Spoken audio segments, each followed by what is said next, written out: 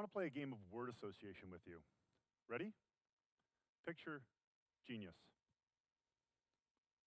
How many of you pictured this guy? Raise your hand. Or maybe some of these folks. Or really any similar person. But how many of you pictured these guys? How come? How come people don't see the genius in our classrooms?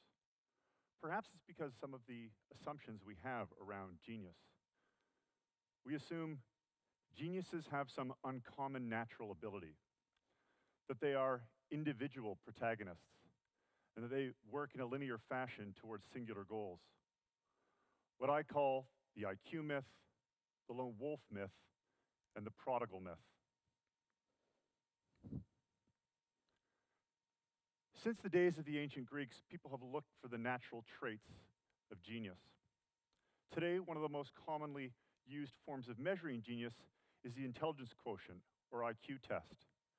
Yet, is high IQ a necessary indicator of genius?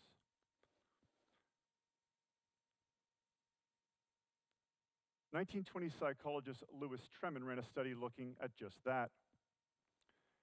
In the study, Tremin tested more than 1,000 children who passed his IQ test and thus met his genius threshold. While the study is still ongoing today, none of Tremin's geniuses went on to win important scientific prizes or become significant artists. However, 2 children who had actually failed the test went on to win Nobel Prizes in physics. Intelligence isn't necessarily an indicator of genius. Nikola Tesla. This is often the narrative of genius, a recluse toiling alone. But is that myth true? Apparently not. Why, just this past month, Rainer Weiss, professor at MIT, was recently awarded the Nobel Prize for his work on gravitational waves. And while Weiss headlined the bill, the prize was in fact won by 3 people. More so, Weiss was quick to explain it wasn't won by 3 people, but the work of more than 1,000 researchers involved in the project. Alexander Fleming discovered penicillin in 1928, but the drug wouldn't be fully implemented until the Second World War.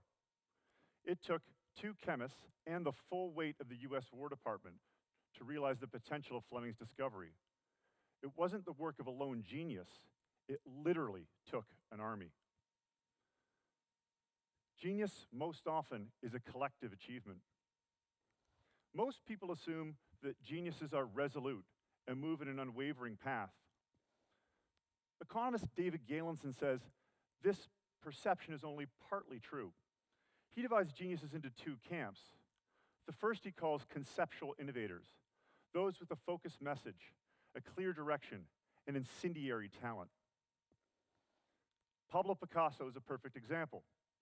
Much of Picasso's most famous works were actually created under the age of 25. These people we call prodigies. But hold on, says Galenson, that's but one kind of genius. The other he calls experimental innovators. These people work through an iterative process. They work and rework an idea until it flowers as genius. Paul Cézanne.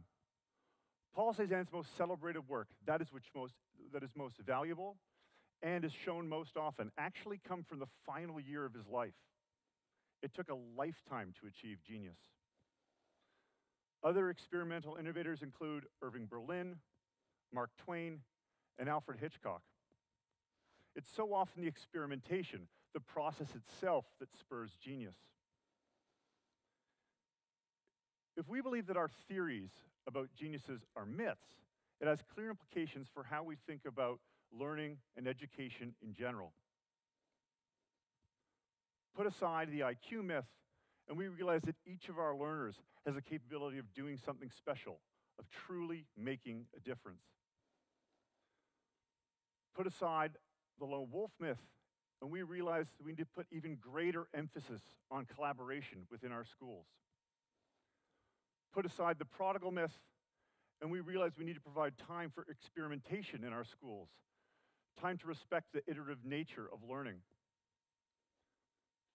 These 3 components, inclusion, collaboration, and experimentation are the future of our schools and the bright light ahead. Thank you.